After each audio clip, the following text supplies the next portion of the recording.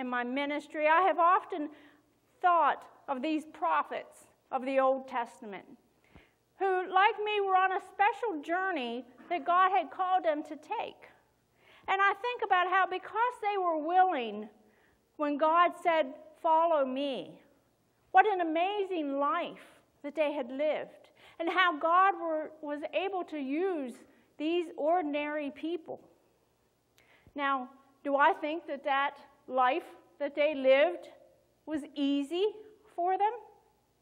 Absolutely not. But God was with them each step of the way, and He has been with me on this journey that I have been taking. And He is with each of you. And it gives me such comfort to know that, like these people of old, this journey is truly God's path and His agenda for each of us. And I can't help but think that He is using us as He used those prophets of old to fulfill His chosen plan. One day, as I was contemplating my call that God had placed upon my life, I had been reading through some of the Old Testament, and I had came across this passage in Exodus 4. And it's verses 10 where God was calling Moses to go to Egypt and bring the Israelites out. And it said, but Moses pleaded. You see, he didn't just ask God not to send him. He was pleading with him. He said, "Oh God, I'm just not a good speaker. I never have been and I'm not now, even after you have spoken to me, for I have a speech impediment." "Who makes mouths?" Jehovah asked him. "Isn't it I, the Lord, who makes a man so that he can speak or not speak, so that he can see or not see, so that he can hear or not hear? Now go ahead and do as I tell you, for I will help you to speak well, and I will tell you what to say." You see, unlike Moses, I can honestly say that I have never heard God call me from a burning bush. But like Moses, God has somehow thought that I was capable to lead His people.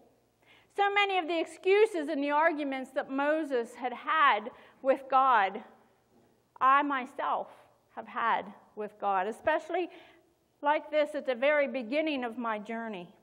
In fact, there was a time when I was reading this very passage, and it hit me so hard that I just broke down and sat on the floor and just cried.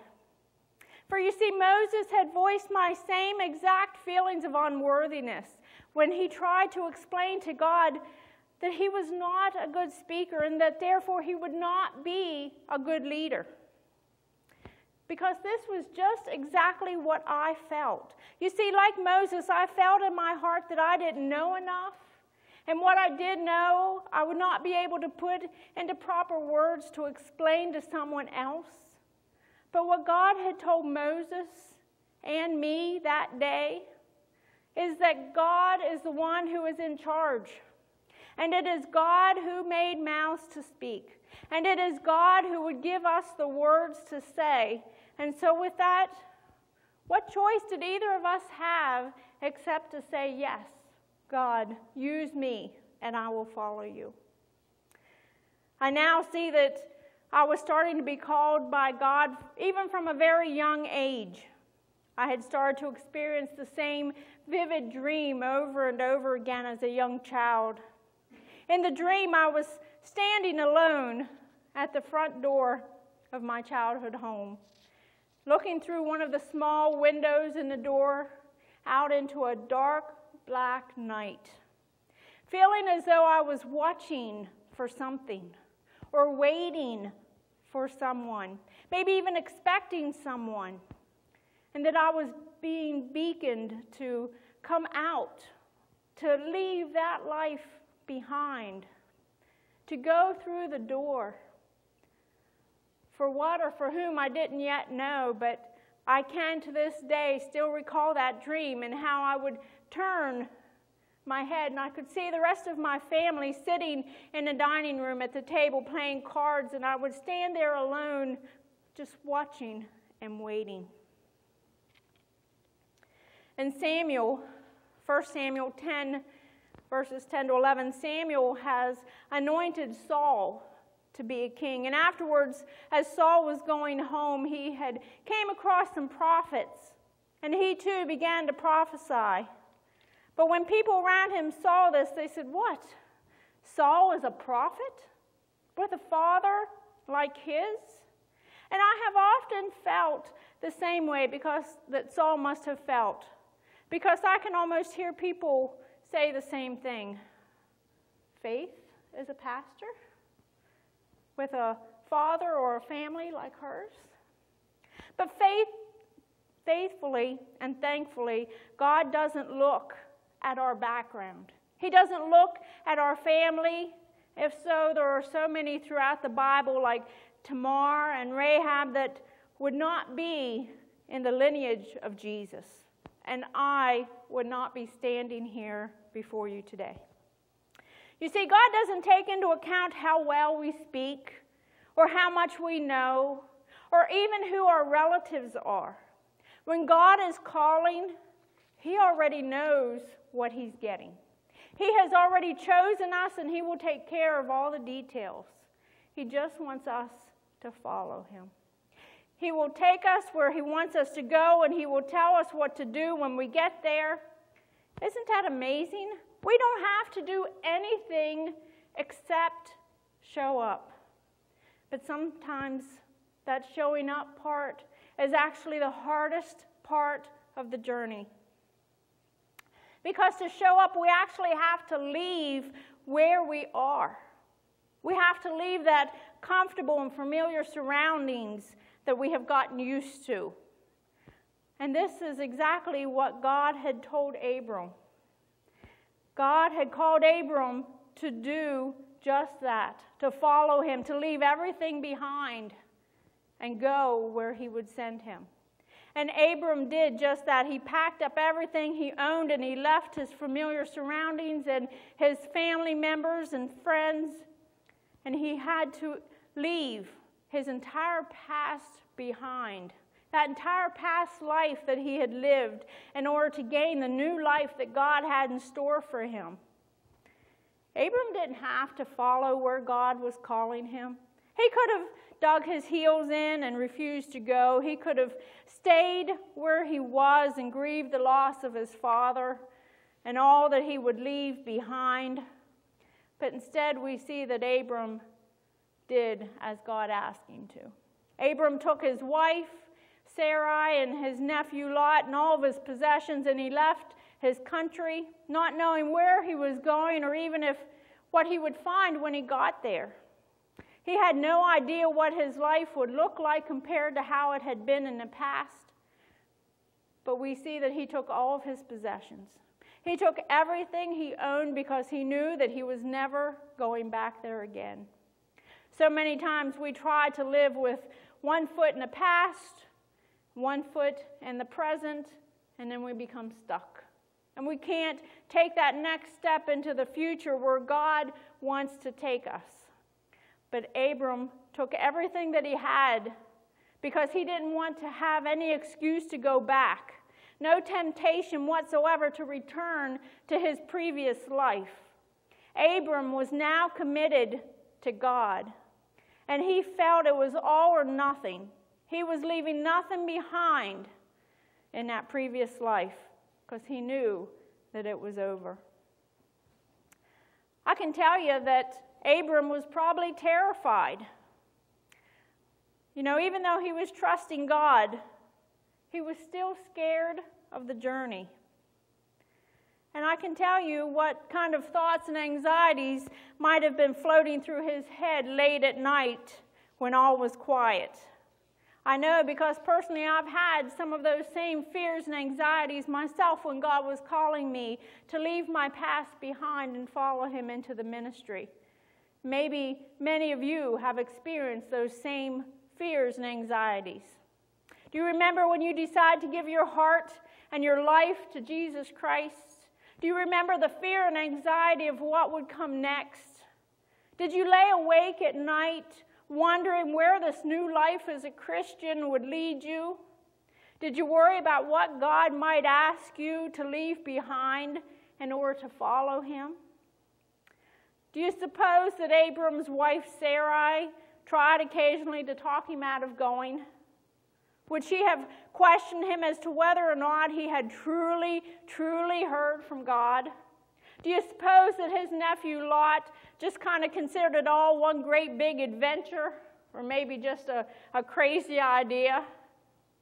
You know, I'm sure that my husband, Bob, felt that I had truly lost my mind when I realized that I was being called into the ministry. And I'm sure there was a few times when he was probably thinking, well, this is just one more crazy phase that his wife was having, and that I would get over it, you know. But following God can sometimes be very difficult. You know, ask any pastor, ask any pastor's family, but we do it because God has called us to do it. You know, like Abram, God often calls us to journey a long way from home and to leave many things behind. And the journey can sometimes be very difficult and even unpleasant. I was born and raised in Mount Union. At age 16, I left home and married a man who had been divorced, and together we have raised his 2 daughters since they were age 2 and 4, as if they were my own. These 2 same daughters who are now married and have blessed us with 5 grandchildren. Daughters who don't remember anyone else with their father or a time when I wasn't there, as we shopped for school clothes and prom dresses and wedding gowns. Daughters who don't remember a time when I wasn't there during their pregnancies and the birth of our grandchildren. My life's journey has taken me from Mount Union to Greencastle, where we set up housekeeping, where I went to nursing school, started working as a licensed practical nurse. And this is where I actually started to see how God's mercy and his grace works in the lives of people to heal and to comfort. Sometimes I've witnessed firsthand this same mercy and grace when I spent 6 months in and out of Hershey Medical Center for cancer treatments as I battled acute myeloid leukemia in 2001. Just as Abram had his wife and his nephew with him for the journey, God has placed many people in my life to often journey with me. Friends and family, church members, sometimes even total strangers. Others were often called to journey with us through the rough times as we stumble and attempt to keep each other from falling. We need others around us because the journey through this life is not always pleasant. The road that we travel is not always smooth, and the view is not always pretty.